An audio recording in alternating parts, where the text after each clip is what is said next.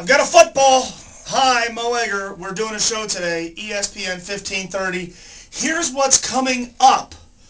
Kashmir Wright injured his knee last night. We'll talk a little bit about that, what it revealed about the Bearcats in that win over DePaul, plus a little college basketball beyond UC. Kentucky with a win last night. I am totally ignoring what all of the pundits are saying. And did you catch the quick handshake last night from Tom Crean of Indiana after the Hoosiers lost to Wisconsin?